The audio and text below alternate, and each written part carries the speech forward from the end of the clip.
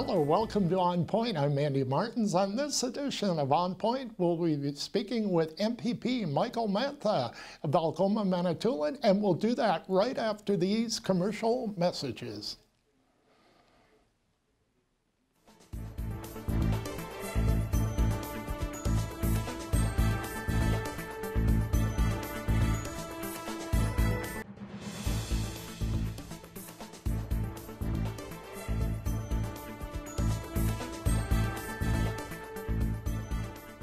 Welcome back to ONNPoint. I'm Andy Martins. For this edition, we'll be speaking with MPP Michael Mantha, and he joins me now. Mike, it's a pleasure. Welcome back to On TV and ONNPoint. Great to have you here. Always a pleasure to join you. Thanks very much. I feel the same way. Let's start with this. Bombardier, it's a timely story right now going in Thunder Bay. A lot of the jobs may be lost. A lot of people are angry that the Doug Ford government has once again dropped the ball on this. What are your thoughts with this whole issue in Thunder Bay? Well, it's a pattern that we're seeing with this government not getting involved, and by the time they do move on something, the issue has sailed on, and it's unfortunate that they're not going into action. You see Northern Ontario that's being once again devastated, where for whatever reason Northern Ontario is not on the radar with this government. We've been asking this government, at least we campaigned on it in the last election. It was part of our platform, and I believe it was part of the Conservative platform as well, was to return passenger rail systems to Northern Ontario. Right. And better transportation across this province. And there was a perfect opportunity in order to build the infrastructure through Bombardier. Why would we have to look anywhere else but in our own backyard? This would have been an opportunity in order to save those jobs and to actually stimulate our economies in Northern Ontario. But once again, this government is MIA. Exactly, and there were people here in Sault Ste. Marie too that were fighting for that, and it's time to step up with, you know, we, Ross Romano and Vic Fideli, but you're right, those requests would have been perfect, and they seem to be focused on the TTC and subways, and they're just not in tune with Northern Ontario. No, you're right, they're not. And it's unfortunate because it's not like we're asking for anything more, but we're certainly not going to accept anything less. Our transportation system, our corridors that we have here is our highways, our roads, and what we'd like to see is a diversity of that by returning marine, by having more aerial, and also returning passenger rail. It is needed. There have been plenty of studies. There are many organizations out there who are actively pursuing this. And we'd like to have an ear. We'd like to see this government move on this issue and to return this system to Northern Ontario. Exactly. Let's move on to Ross Romano is now Minister of Colleges and Universities, and we were talking before the broadcast that really Ross needs to step it up here, and he's already getting on the wrong foot with the OSAP issue. Can you enlighten our viewers as to what that entails? Well, first I want to congratulate Ross first on his appointment. It's always nice to see a Northern member getting this type of portfolio and high profile. However, again, what's disappointing is that he needs to step into his role now. And now he's going to have a larger voice at the cabinet table. And to make sure that OSAP, students, and education is on the radar, and to stop the cuts that are happening, because our schools and our children and our students are the ones that are going to be the ones receiving the negative impacts of the decisions this government is making.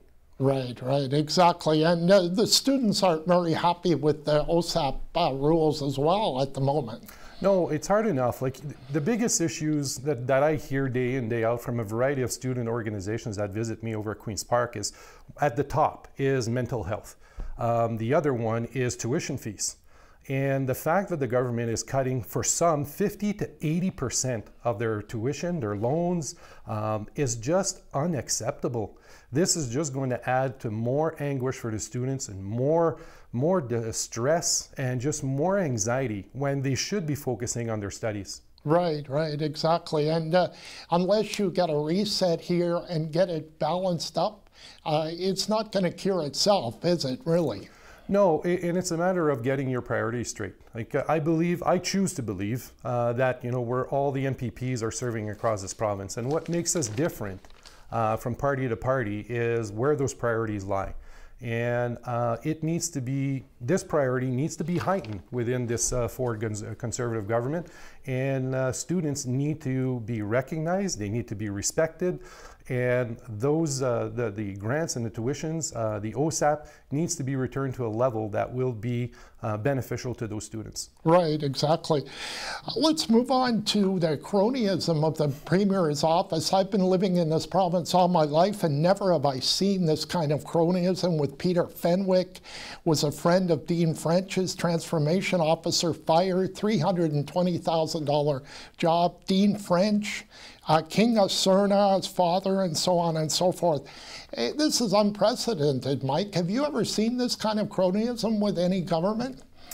Well, you certainly have to say that the Ford government is laying down new grounds and a new path towards this type of politics. And this is really what people are so disconnected with, and people are so frustrated with. And when they look at their government and they look at it in a negative light, I got involved in politics to try to change things, to be a different politician, to not only oppose but to propose.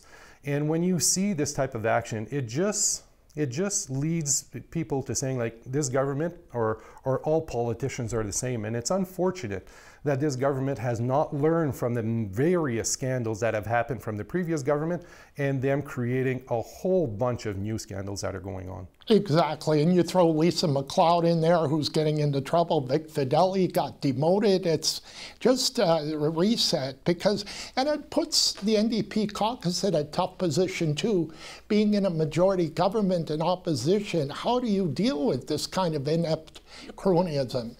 Well, you stay focused. Like I'm the MPP for Algoma Manitoulin. My issues vary from other areas across this province, but at the biggest issues has always been healthcare and our infrastructure, our roads, education. Those are the things that are near and dear to everybody across this province. We've just released our new discussion paper in regards to the new Green Deal. It's going to start a discussion in regards to what we're going to need as we move forward to addressing the environment issues. I'm looking forward to engaging with organizations, businesses, individuals across the province over the course of the summer. But again, for me, it's touching each and every part of my writing, and also touching other parts of this province, because as you said, there's a majority Conservative government right now, and if we are going to form the next government, we need to make sure that we hear from all corners of the province. You need to start planning now in 2019 for 2022. Yes, absolutely. And that's as soon as the election was finished, that's what I was doing, is planning for the next election. Right, exactly. You've been at it now 8+ years, yep. And it's a great thing when you know the job and such, but you never know what kind of challenges. Is it a long time to be off, Mike? You're not going back to Queen's Park until a week after the federal election. Is that an unusually long time to be off? Yeah, it is unusual, and I think this is part of the Ford, Mr. Scheer plan is to silence Mr. Ford so he doesn't get any more trouble, because it seems everything that he does puts a negative impact on the federal campaign that is going to be coming up. So they're putting him under a witness protection program is what I assume. But again, yeah, not having access directly to the ministers, because that's one of the things that I enjoy the most, is leaving my seat from the opposition and walking across, talking to some of the ministers, having a discussion either in the corridors, on the, off to the side, so you can have that direct link and an immediate answer to your issue. Those are the challenging things, because we're going to be away from Queen's Park for such a long time. The fact that we've got a whole new slate of certain ministers that are there, as well as establishing your liaisons with those individuals and the new people that are going to be within the ministry and the bureaucracy. Over the course of the years, I've learned to build my bridges, and I'm looking forward to heading back after the federal election. Does it affect the minister changes, cabinet shuffle? Does it affect the your caucus critics with those changes as well, or not? It may. The leader may look at different individuals. You know, she may look at changing things. This summer, we're going to have our caucus retreat in August. We're going to be having it up in Thunder Bay, and at that point in time, we're going to re-strategize ourselves in regards to what we're going to do in the fall session leading into the winter session. Also, we're going to talk about some of the feedback that we're getting from constituents so that we could prepare ourselves going into the next session. So it may, but that's a decision that's up to our leader, Andrea Horvath. And it may come down before or after you get back to Queen's Park. Yeah, it may. Again, that's a decision that the leader will take.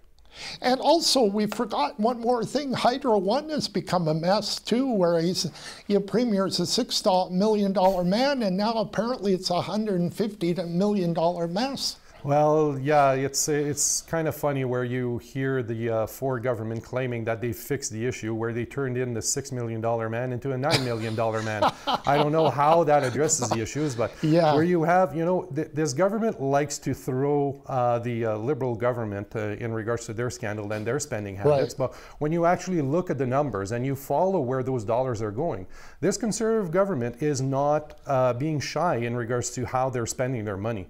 Exactly. Definitely not. Stay right there, Mike. We'll take a quick commercial break, and we'll be right back with MPP Michael Mantha right after these messages.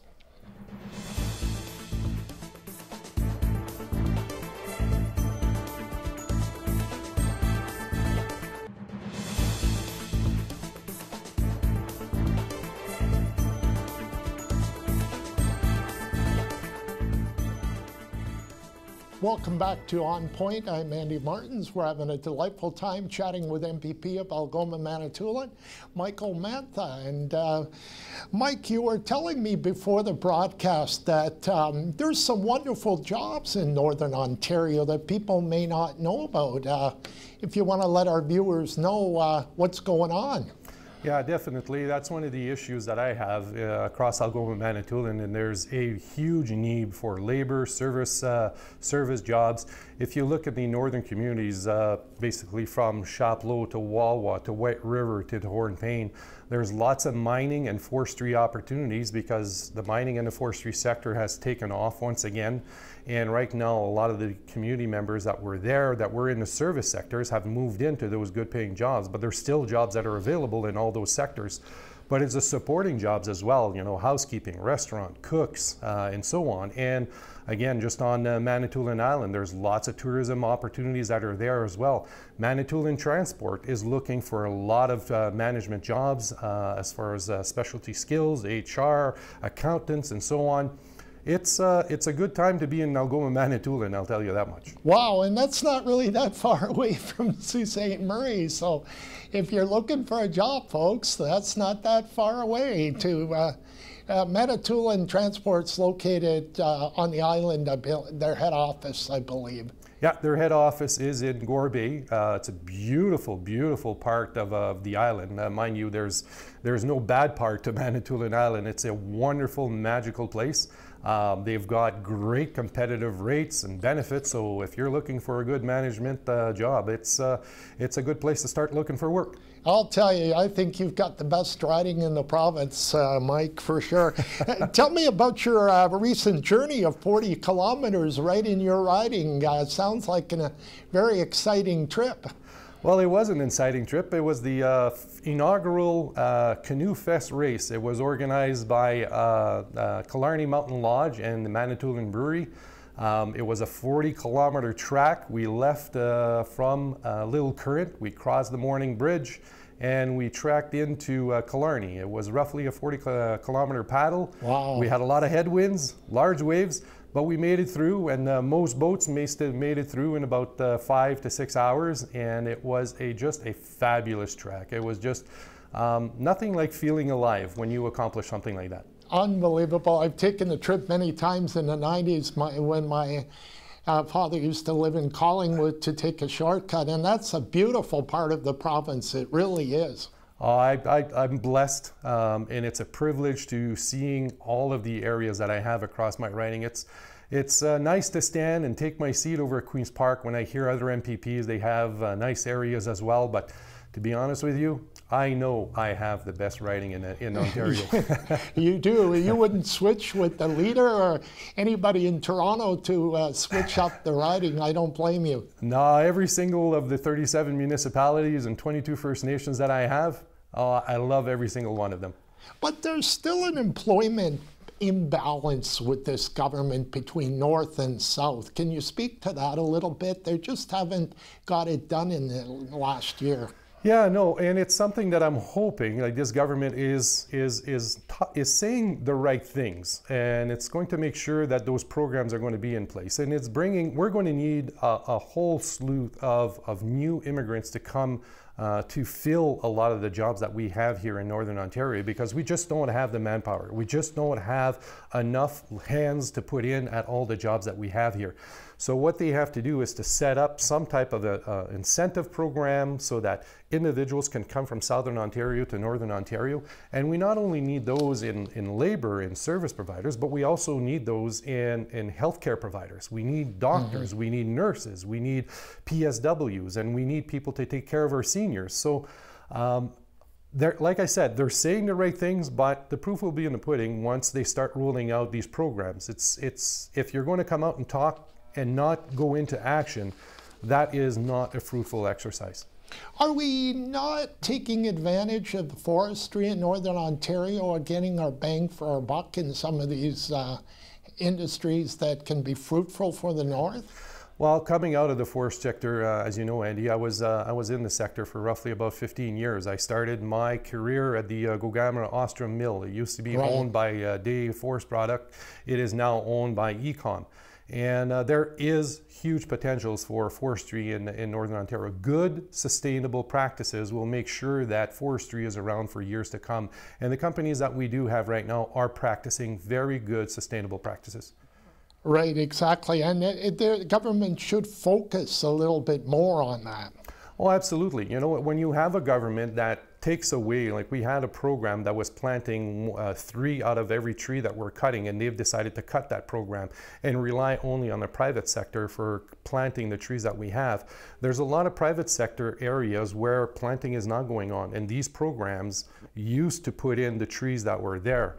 It's unfortunate that this Ford government has canceled programs like that because it generated jobs, it provided students with experience, it addressed a lot of the shortfalls that we're seeing in our environment. So again, it's a matter of priority, and this government needs to get its priorities straight. Exactly. Moving on to healthcare a little bit, our viewers might be wondering, where is this government with these healthcare changes and cuts? And have you heard it doesn't seem to be moving very quickly during the summer?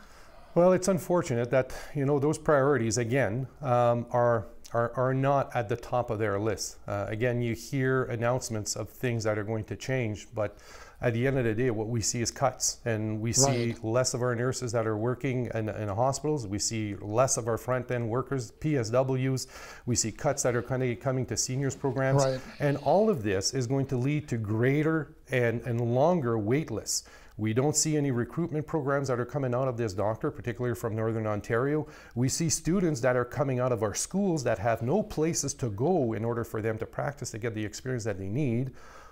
So it just begs for you to say that, where are we? Where is this government when it comes to healthcare? Yeah, a lot of people are wondering, when is this going to happen? And I don't think the patient-based healthcare system is going to be fast-tracked anytime soon. This may be a 5-year process from what I'm hearing. Oh, it's going to be an extremely long process. And when you look particularly here in Northern Ontario, each and every other community, and I just finished a full round of constituency clinics in my riding, and several of the people are saying, like, our doctors are aging. The doctors are looking to rightfully retire. However, who's going to step up and who's going to come to Northern Ontario, and where are those new doctors that we need in order to fill the needs that we have across Northern Ontario. Exactly. The government, I think, needs to do better planning, and you know, in terms of they know some of these doctors, like you say, are retiring, but not allow people in Northern Ontario just to be left without a doctor when a doctor says they're retiring, they get sick, or they move to Ottawa, and then 2,000 patients are left orphaned. You know, better planning can avoid some of these situations. Yeah, and you look at NOSM, the Northern Ontario School of Medicine that we have in Thunder Bay. Let's take advantage of the opportunities that we have there, and let's make sure that we have placements for those doctors, you know, throughout the province, and particularly here in Northern Ontario, where we see a huge, huge need within the North Shore, within our First Nations as well. Right, right. We've talked about this before, Mike, but it might be worth repeating for our viewers. They might wonder, well, how does Michael Mantha plan to get around a big riding like Algoma, Manitoulin? And you know how to do your job, my friend, and maybe let the viewers know how you get around this riding in a monthly basis. Well, on average, if I'm going to be traveling around, I try my best to get to each and every of the communities at least 2 or 3 times a year. And the only way I get around is with a vehicle. And on average, you're looking at about 5,000 to 6,000 kilometers a month. And that's, I'm not complaining about that. That's what I need to do. And it's always nice. People are always asking me, why do you go to all the fish fries and barbecues and birthday parties and yard sales? Well, that's where I meet up with people, because people don't always know to come to their MPP or to their federal member. It's when you meet them on their time, where you have that 5-minute discussion where you step aside from where people are gathering. And for me, sometimes it's a 5-10 minute issue that I need to fix, or a phone number or a resource I need to provide them with. Where they're carrying this burden and this stress, and I have the ability to change it, or to fix it, or to give it on to my staff in order for us to do a little bit of research. That's why you do what we do, and why I love so much what I do. Well, you do a great job, and you've got it under control. Are we being hurt by not having the Liberals as the third party at Queen's Park? We've talked about the minority-majority governments being a little bit toxic now because this government can do what it wants. Would it be helpful to have the Liberals there as a third party rather than not? Well, the Liberal MPPs that are there, although they're sitting as an independent, they don't have an official party status. I'm sure, or I'm hopeful, that they're serving their constituents the same way as I am, as being the official opposition, as an MPP that is sitting in government. Their voices should be heard as any other voice inside the House. How they organize themselves within their own caucus and how they strategize things is somewhat different than ours is. Their priority right now is maybe a leadership is what they need. Our priority is holding this government to account and making sure that we, as I said earlier, that we're not just opposing, which is a role that I take quite seriously, because as an opposition, that's our role, is to listen to constituents and listen to people across this province and bring the concerns that they have in regards to the policy decisions that this government is making, but also to propose, is to give options, is to give ideas, is to give visions as far as what an NDP government would look like had we been elected, and what an NDP government will look like in 2022 in the next election. That's right, and people need to know that now, and they can plan for it and then make a decision in 2022 which way to go, type of thing. One final question, briefly, what is the biggest challenge for Ontario in 2019, in your opinion? Health, I think it's not a culmination of what's the biggest issue. I think is providing good health care, making decisions instead of impacting people negatively. And where this government is going is towards a fee-for-service and the privatization or for-profit model of our healthcare. That's going to be the biggest challenge that we have as Ontarians fighting this for government, because it's part of their DNA. Privatization, let's not kid ourselves, that's part of the conservative agenda. They believe that the private sector can do the jobs better than anybody else. And don't get me wrong, there's always room for privatization, but our essential services, as far as our healthcare, our energy, our roads, our schools, those are things that we hold near and dear to us. It's part of who we are, not only as Ontarians, but as Canadians. And where this government is going is wrong. Right, and that's right. We're a proud province, and we've done it the way, and we need to keep it going that way. Michael, it's been a thrill to have you on the show. We'll do it again real soon. Thank you for making time for us. As always, my pleasure, Andy. Thank you very much. That's MPP Michael Mantha from Algoma, Manitoulin, and we'll be back right after these messages to wrap up the show.